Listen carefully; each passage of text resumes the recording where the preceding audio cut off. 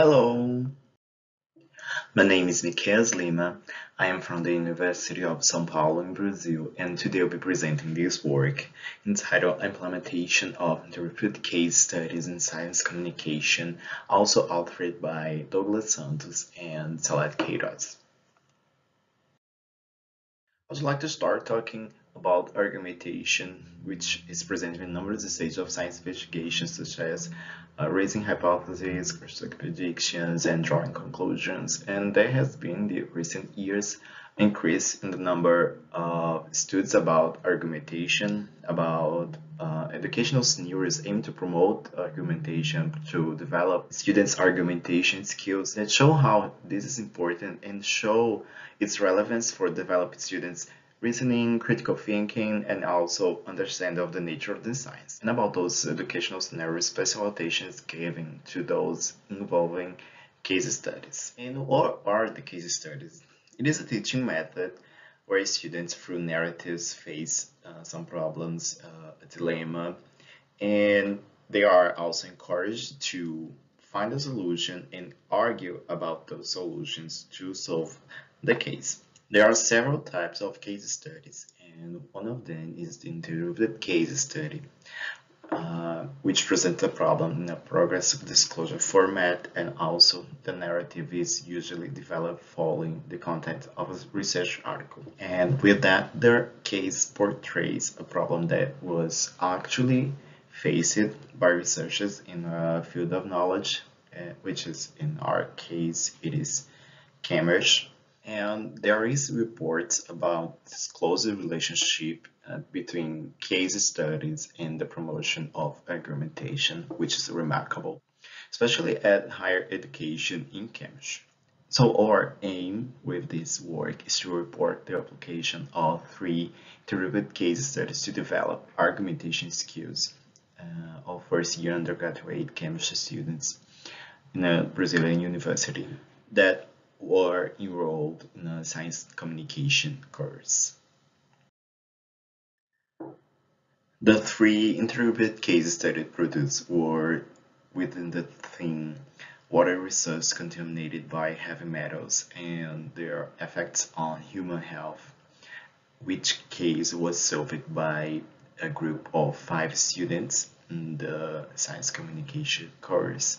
They had to go through a series of activities to solve the case, to find a solution to the problem that were being portrayed in the case, which included some activities like raising hypotheses, choosing sample points in a map, choosing equipment to do the analysis, and also discuss the data, which were the data in the research article that originated the case.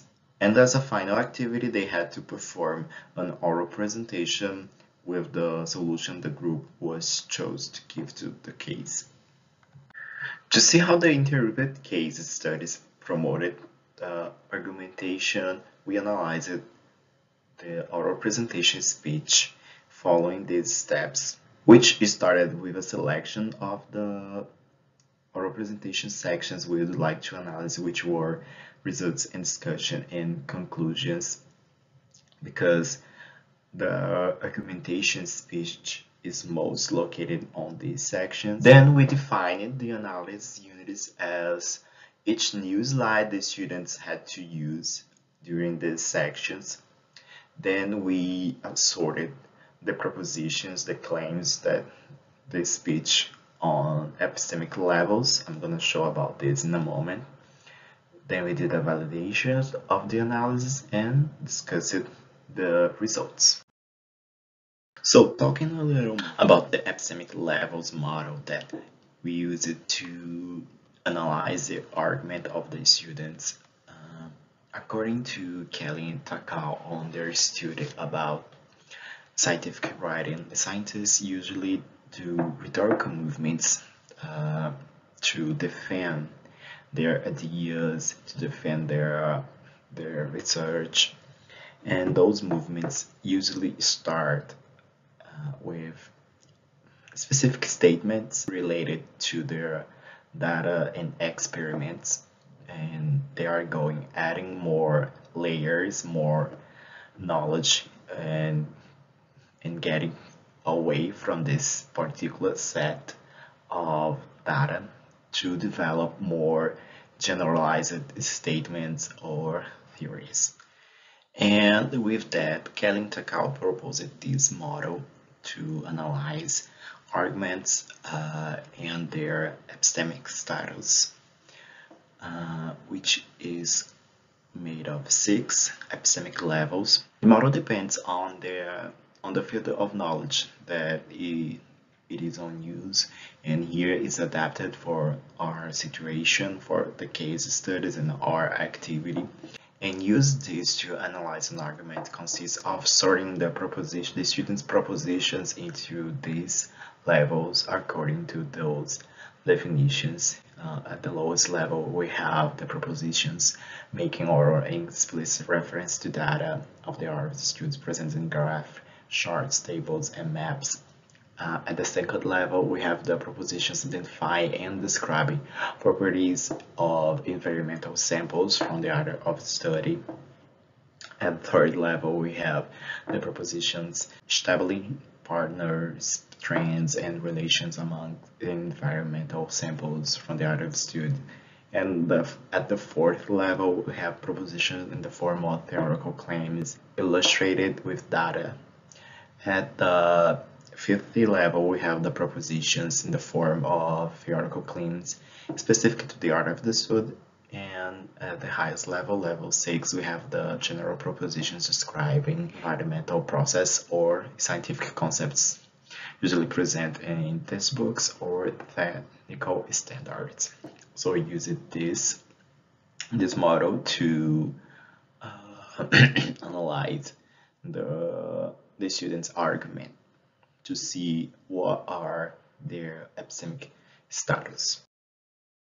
And here are our results. This table presents the assortment of propositions on the 6 epistemic levels of the claims, the propositions found on each sections for the 3 presentations, the oral presentations that we analyzed. For example, for group 1, 17 propositions in the result and discussion were found at level 1, and 2 of them were found in level 6. We are using 3 criteria to analyze these data and classify argument as strong or weak.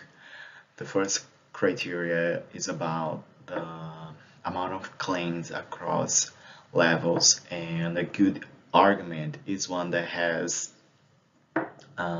claims on all levels which occur to all the 3 groups, all the 3 oral presentations we see.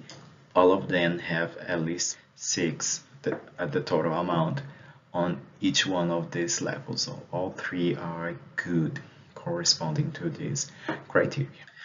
The second criteria is about the ratio of data and theory claims, because theoretical claims cannot be alone, it has to be supported by data. The total amount of claims on level 1 and claims on level 4 and 5 have to be proportional, and it is balanced on the oral presentation for group 1 and balance also on the group 2, but it's unbalanced at the group 3 because we have a total of 21 propositions on level 1 and a total of 14 propositions on levels 4 and 5, which means that the data were not very well explored.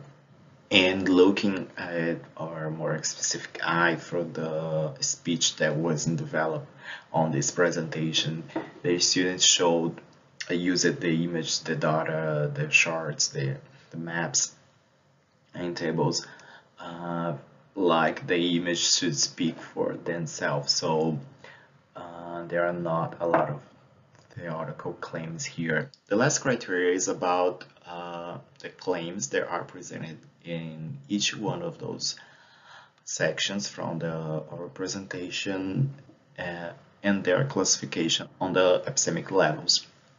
We are expecting as a good argument that results and discussion claims were sorted on all levels, and the claims on the conclusion sections, if it is a good argument, would be only on the highest level, since students usually can't during an oral presentation present any new data. They have to summarize their finds at the conclusion. So for those two groups, their arguments are not very strong in relate to the third criteria.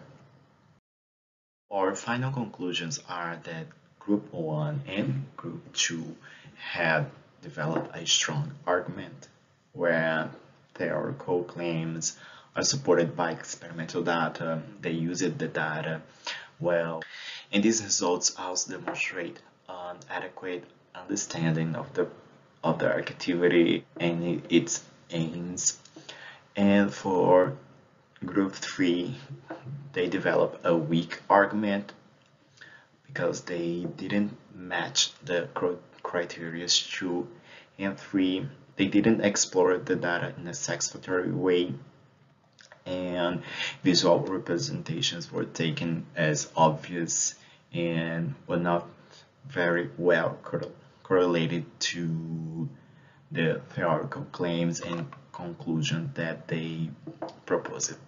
This work anyway highlights the possibility to elaborate and apply a teaching sequence involving case studies, teaching sequence based on the solving of case studies. And they have this case study method have this desirable tendency to develop not only contents but also skills and abilities at the chemistry teaching. Here are some of our references. I would like to thank the FAPES, the São Paulo Foundation Research, for the financial support, and also thank you for your attention and goodbye.